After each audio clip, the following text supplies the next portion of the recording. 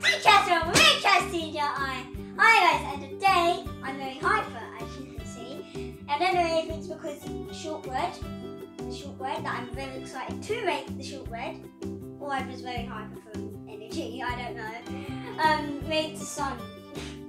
But anyways, today we are making traditional Scottish shortbread with 3 simple ingredients. 1, 2, 3. Very easy. 1 should be 1. It's like if you had 20, gobble them up. Then you're like, where's the other 20? They're very addictive. Even the ones like they make in a factory, it's so you're like, and you swallow it, it's like, ooh, they're nice. So these are amazing. So I'm gonna show you how to make them. So let's get into it. Welcome to Chazzas World with me, Chazza. So guys, as I said, we are making traditional Scottish shortbread, and this is what you're going to need. 55 grams of cast sugar, yes. You need 125 grams of butter and 180 grams of flour. That's all you need. 3 simple ingredients, nothing else. You're going to need some accessories like cookie cutters and stuff like that, but that's not any part of it. And you're going to also need some extra caster sugar and extra flour. Caster sugar is for decorating, and that is for when we're rolling it out on like the here. So, first thing we're going to need is our bowl. So guys, as you can see, we have got our bowl ready to start mixing. So we've got our caster sugar, 55 grams, into the bowl easily. Now we're going to add our butter. It's easier if it's room temperature because it's a lot easier to work with. So it is room temperature. I'm going to grab a spoon. Nice. Right, now I need that spoon to start mixing.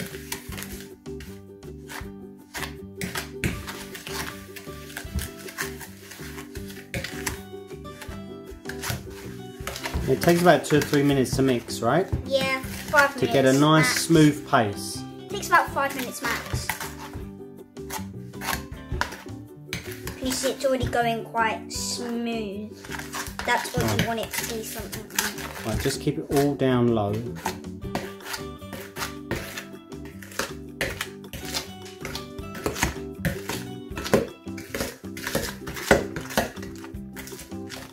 This is what you kind of want it like, a lovely, smooth, pasted sort of substance. Or keep it all low, Jess. Don't keep taking it all up the sides.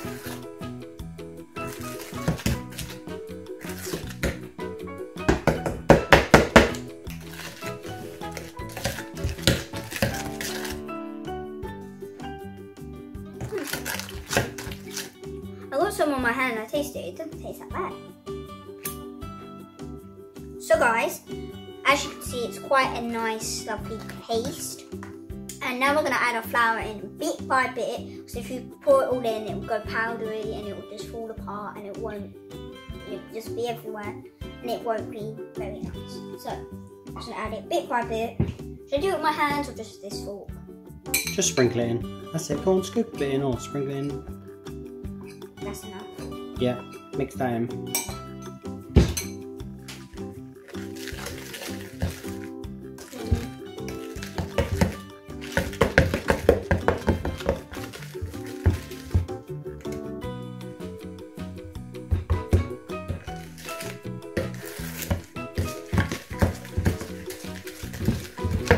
Eventually, after you place all the flour in and carry on doing this, eventually you just use your hands to mix it. It's just for now when you're using this. Alright, add a bit more flour.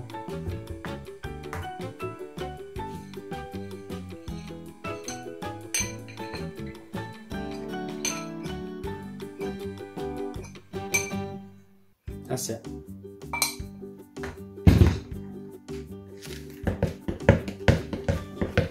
Flour makes it really smooth and it's easy to make, but when it gets like really in, it gets a bit harder, doesn't it?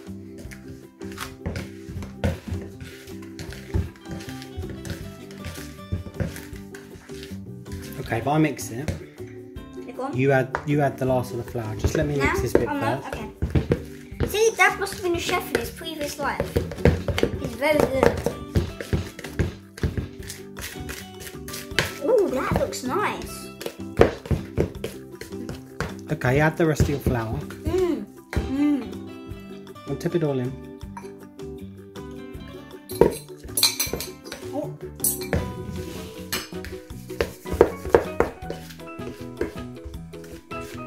Should I start using my hands? Soon.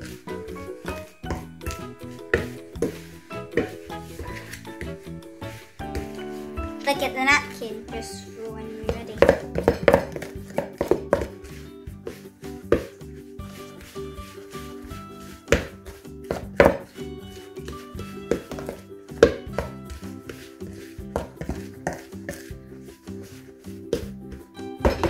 Yeah? Okay. Doesn't really matter because I'm gonna be. This feels so weird. Oh my. Make sure your hands are nice and clean before you do this. Yep. As you squeeze it, it feels so really nice that you can feel the sugar like in between it, so it goes like really rub and it feels really nice. Lean forward. Okay, so well. So that's your mixture, and you're ready to roll it out on a board now, right? Yeah, you just have to get it in some sort of circle just to do it because it's very. That's eating away over there. That's gonna sprinkle the flour around. Ooh, wow. Just so you can roll it out. Yep. Yep. So you can see the flat substance. It doesn't matter about the ends.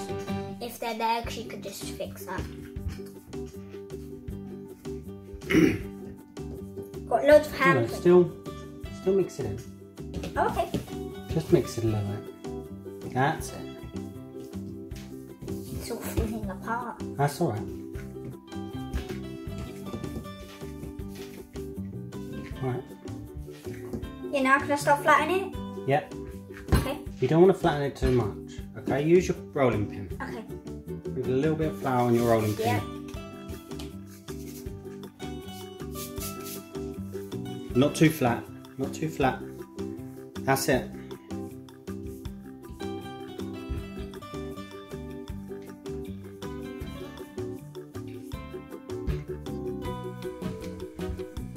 I'll pat that bit down.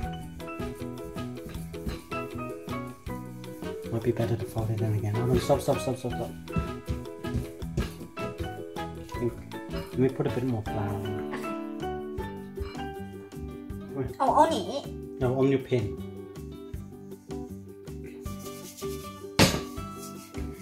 Try not to go crazy with it. You just want to pat it a little bit. That's it. Go on, keep going. Tell me when to stop. Stop. Keep going. No, do the edge. That's it. That's it. Stop. Oh, she's got this nice substance. This looks really nice. I just want to gobble that down right now. So that's it. Now we Get your cutters. Cookie cutter. What are you going to do? Circles? Do it right to the edges. Yep. Oh, I just want to do a circle one. I want to do the star. Do them really tight together because you want to get the most out of it. Oh, that's squished in.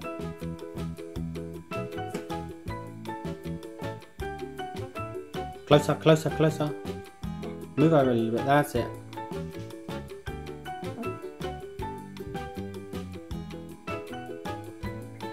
Further. Move over that way. No, I can't anymore. I can't. Oh, you mean here? And maybe I could fit a star in the That's middle? what I was thinking. I don't know whether you can. No. No? You can flatten it out. No, leave it. Okay, let's take our biscuits out. So guys, this is the leftover. I'm using a knife, but Dad's watching me. It's the leftovers, so I'm going to try and make some fingers. So I've already flattened it out. I just really want to make kind of like a flat sort of shape. Like that needs to be brought in a lot. Like a lot. knife is very useful for this. Just because the rolling pin is a bit too big, so if you just want to get it like a bit moved, you can just use the knife to this.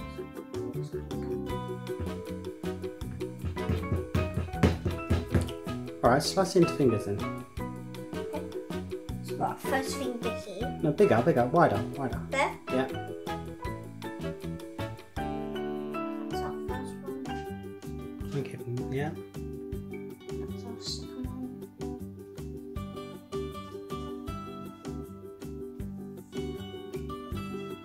That's the third one. That's Wider. That's it. And then that one could just be. Should I cut that? Cut that down the middle, yeah. Now I just want to try and spread it out. Again, just give them nice little edges.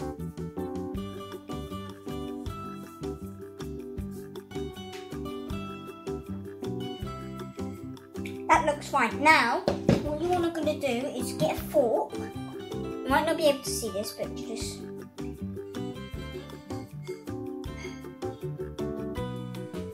like shortbread. Make them like traditional shortbreads. That one's really skinny. See, just like that. That's how you make shortbread. Now, what we want to do is place them in the oven for 15 to 20 minutes. So you're going to place them on some baking paper? Yes. On a tray? That's about 5. And that's about 180. 180, yeah. We've got our caster sugar. We just want to sprinkle it. Just want to sprinkle it.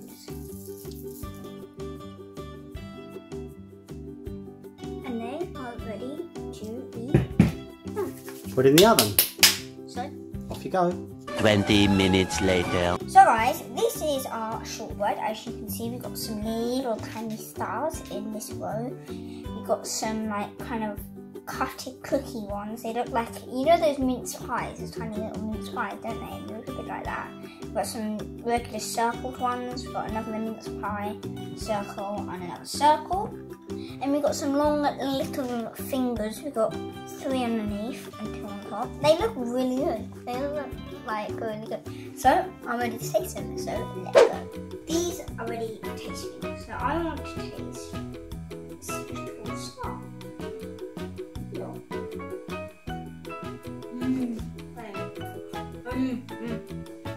Yeah, they're good.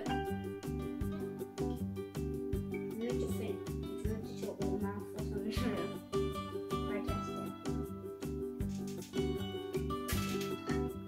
I eat that one, you know. So guys, I hope you enjoyed this video. They're so easy to make. They're lovely.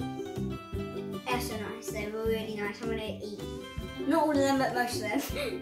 Like at least a good batch of them. So I hope you enjoyed this video. Like and subscribe. Check in the link section down below for more videos. Share this video with your friends. See you in the next one.